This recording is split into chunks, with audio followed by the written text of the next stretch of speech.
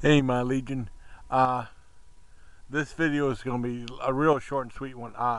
Some people might wonder what the heck happened to Dog the Bounty Hunter.